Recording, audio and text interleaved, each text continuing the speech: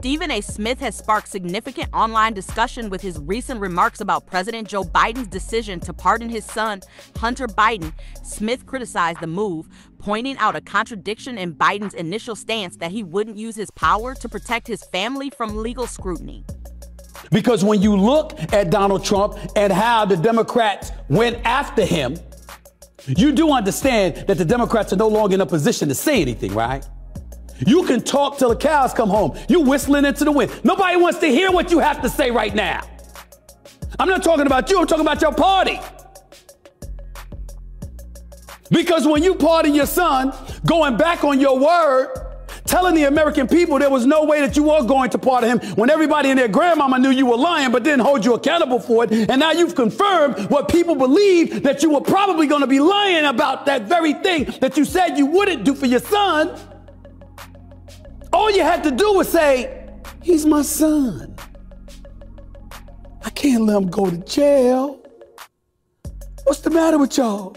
Do I got to act like Dana Carvey from Saturday Night Live? And another thing, and by the way, is that what I got to do? All you had to do was say, that's my son. I'm not sending him to jail. I have the power to pardon him and to bring him home with me when I walk away from the White House, ending my political career. I'm taking my son home with me. Everybody would understand that. That wasn't good enough for you. Wasn't good enough for you. Instead, you had to try to come across like he was victimized because of you, like you're so innocent, like you're such a paragon of virtue. And as a result, now you've brought more skepticism in the direction of the Democratic Party. Why? Because you show you're no different than the other side, which you were accusing of everything.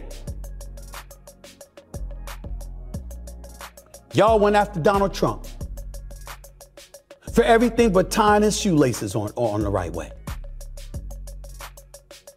You raked him through the coals. You threw him under the bus. You did everything to him. And I'm in no way trying to act like he's some innocent bystander in all of this. But when the word hypocrisy comes up, there's no escaping it. There's no escaping it.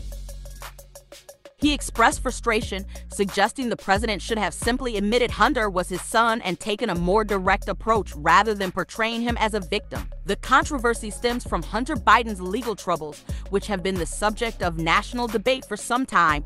Critics argue that the pardon might set a concerning precedent about accountability and fairness in the legal system. Supporters, however, see it as a personal decision made by a father to protect his child, which they claim many would do in similar circumstances. The public's reaction has been mixed. Some question whether the same level of criticism would apply if a different political figure had done the same. This has reignited broader conversations about partisanship and the double standards often seen in political commentary. Others have pointed out the stark contrast in how pardons have been used by past presidents, especially when family or close allies were involved. Adding to the heated discussion are those who believe the focus on Hunter Biden's personal issues detracts from more pressing national concerns.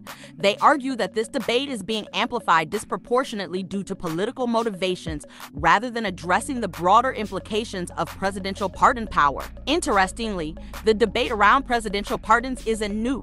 Historically, presidents have used this power in controversial ways.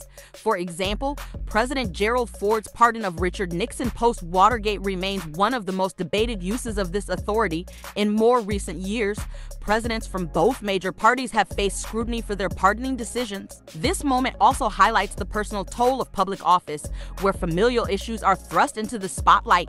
Whether you agree or disagree with President Biden's decision, it's clear that such moves invite intense scrutiny and public discourse. As this topic continues to unfold, it serves as another example of how deeply personal decisions made by public figures can spark national conversations about ethics, leadership, and accountability.